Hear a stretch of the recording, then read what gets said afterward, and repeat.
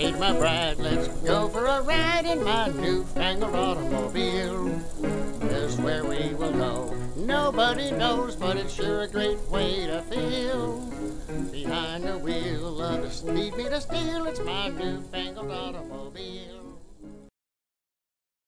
Hello and welcome to Vintage Car History. I'm Wild Bill. A common theme in many movies is the good guy defeating the bad guy.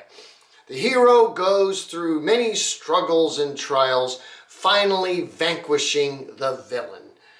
Unfortunately, reality is full of triumphant and prosperous villains. Yet it does sometimes happen in real life where, after many trials and tribulations, the bad guy is taken down by the underdog. And when such an event happens, history is made and legends are born. And that is what happened in the first decade of the 20th century in the American car industry. The hero defeated the villain in a legendary battle. The battle between Henry Ford and George Selden.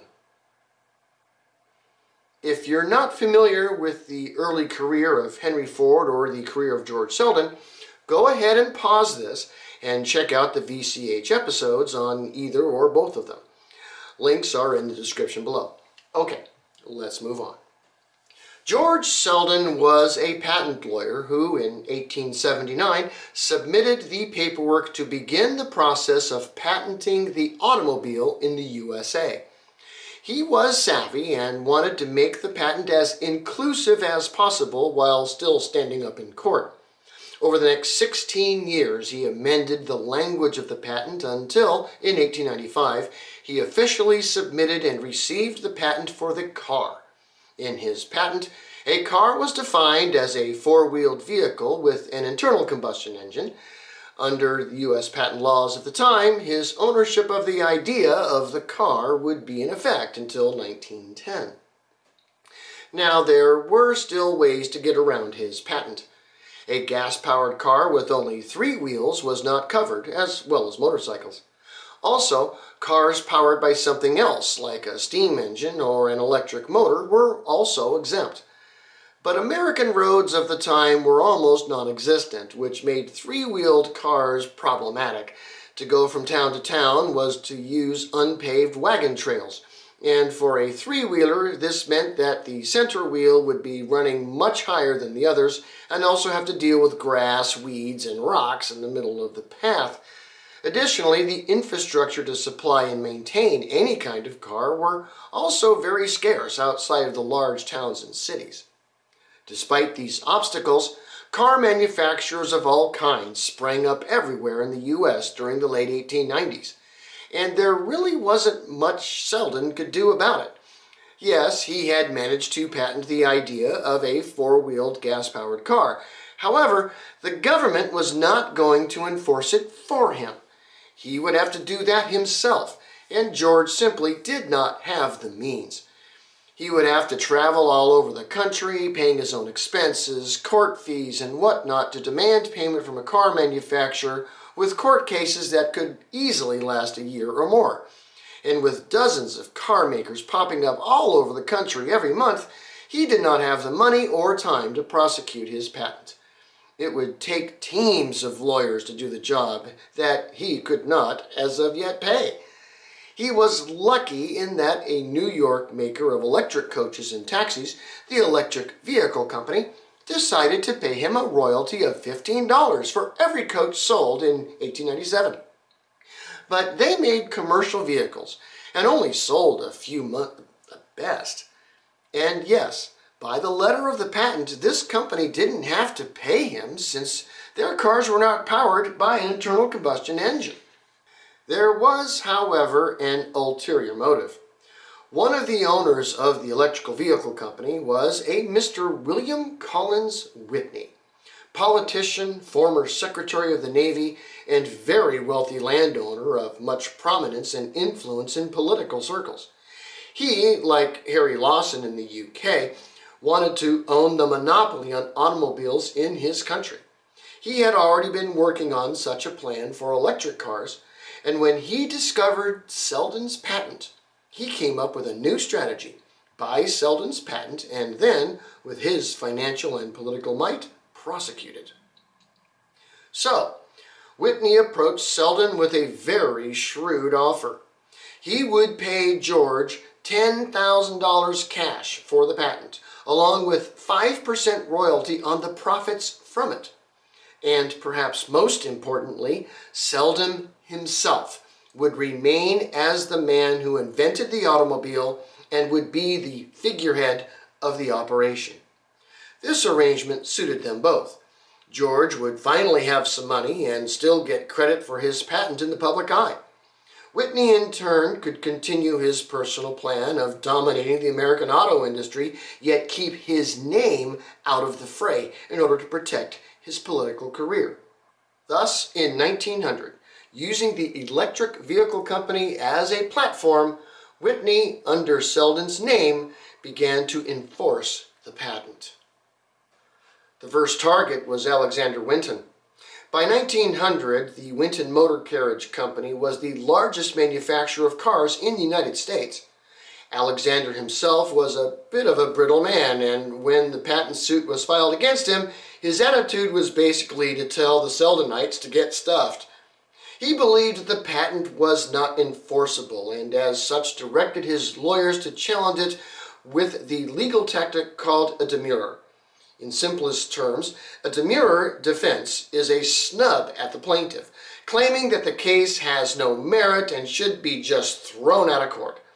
Unfortunately, Whitney had plenty of money and lawyers at his disposal, and after 2 years of litigation, there was still no end in sight. This was costing Winton a lot of money, and the drain to his coffers was beginning to seriously impact his business.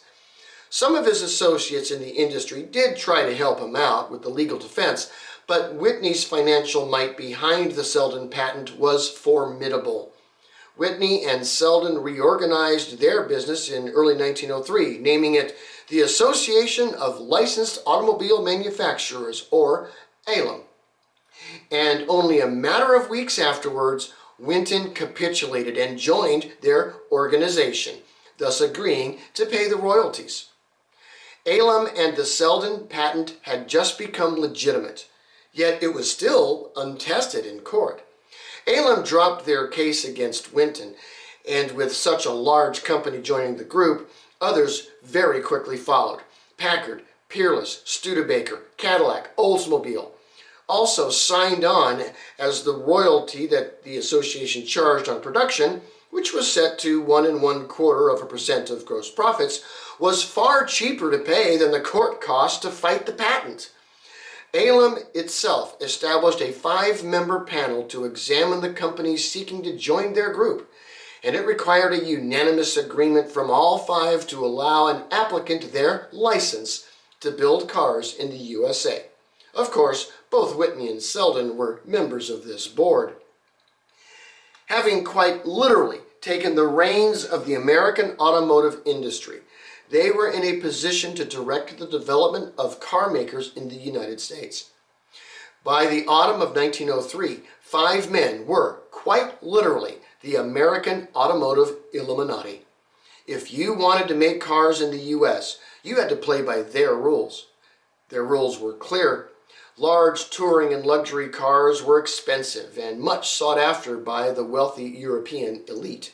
And since ALM made money per car produced, Americans needed to make cars that were the most profitable. If you do not, then the legal might of the Illuminati will fall upon you and destroy you. With all that said, let's talk about their opponent, Henry Ford. Now, ALM knew of Ford since his time running the Detroit Motor Company. Ford had established this company in 1899 with the help of his group of financial backers, but failed after a year and a half. He built some race cars during this time, but didn't make much money, and for the moment it would seem that this young upstart was done. Yet he was able to find some more investors and reorganize the company a month later. This would be the first to be called by his name, the Henry Ford Company. Using the same facility, He would continue to promote racing, but would also be working on his own personal project, a car for the masses.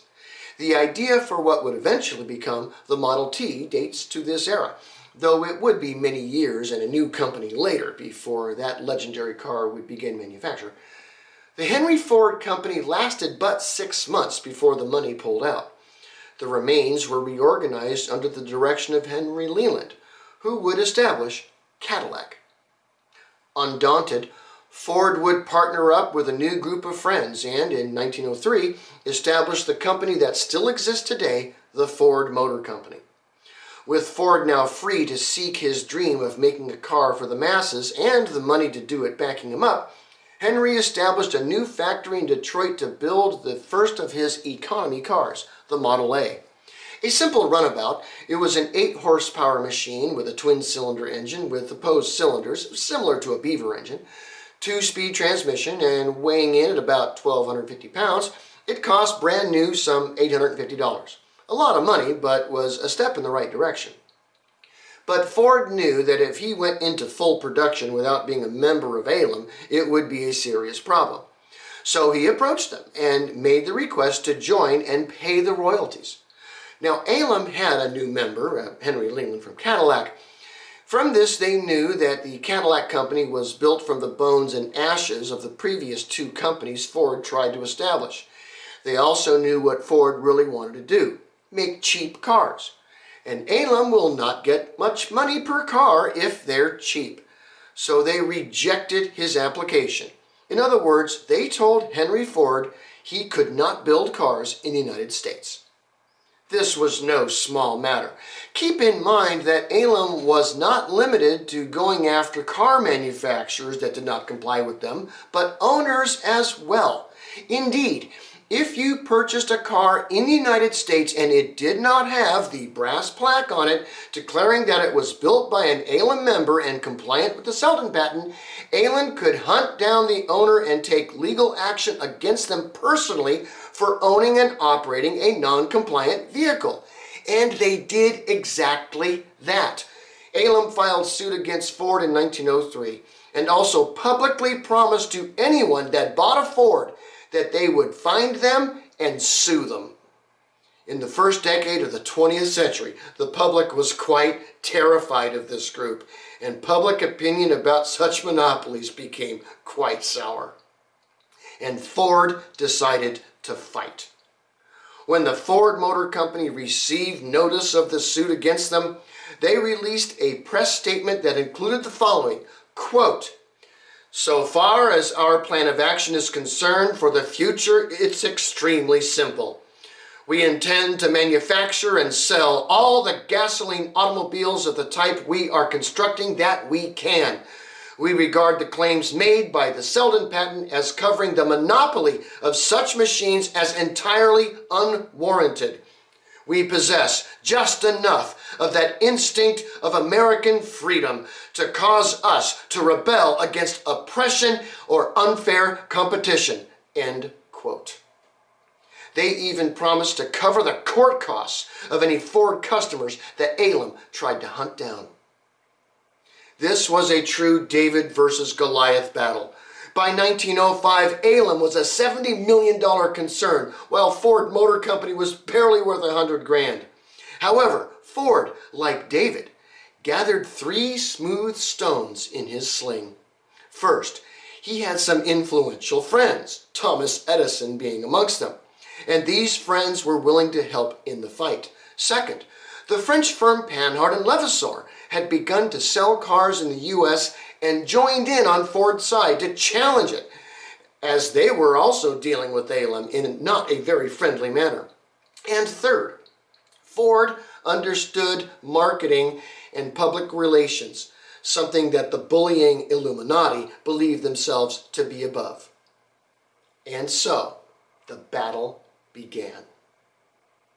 The first round lasted some 6 years, with Judge Charles Howe presiding over the case. The principal argument presented by Lemme was that Selden's patent was first submitted in 1879. Though it was not effective until 1895, the date is clear. He invented the car, since no cars were built in the U.S. or anywhere else prior to that point. Ford's friends and lawyers contended that what Lemme had created was a monopoly of the industry, which itself violated the Sherman Antitrust Act of 1890. Lemme countered this by pointing out that Lemme was not a manufacturer, but was rather a consortium of many individual and independent car makers, and as such was not a monopoly. This case happened during the presidency of Theodore Roosevelt, who himself was very anti-monopoly kind of guy.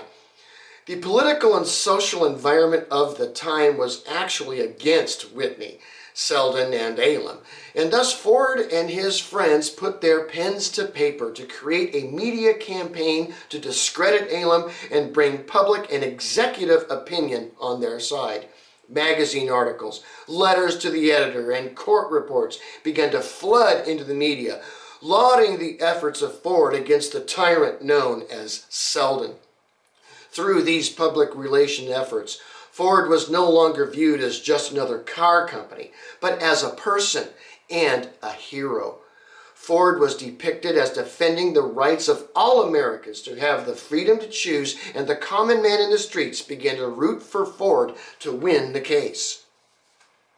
And in 1909, he lost the case. Judge Howe ruled that although the official patent date was 1895, Selden did his initial filing in 1879, and that date would make him the inventor of the car, thus the patent stands. This would appear to be the end. I mean, even General Motors joined Lemme at that point. Ford was done, but he was not. Ford immediately filed for an appeal, which would be heard by Judge Walter Noyes of the U.S. Circuit Court of Appeals. There was another patent case going on at this time, and the Ford friends and lawyers believed that it would be key to win on appeal. That case was regarding the 1906 patent issued to Orville and Wilbur Wright on the airplane. Their legal team had brought suit against Glenn Curtiss for making airplanes, despite the fact that Curtiss's plane was radically different than the Wright Flyer. Though the case was still in process, the arguments that Curtiss's legal team brought to the court were powerful. The airplane is an idea. How you execute the idea can be patented, but not the idea itself. For example, aircraft have wings. So do birds, bats, and bugs. So if you come up with a new kind of wing, go ahead and patent it. But you can't, in the same patent, now own the concept of a wing unless you plan to sue all the various critters that fly around using them. Ford's team took this route, claiming that Selden did not own the idea of a car.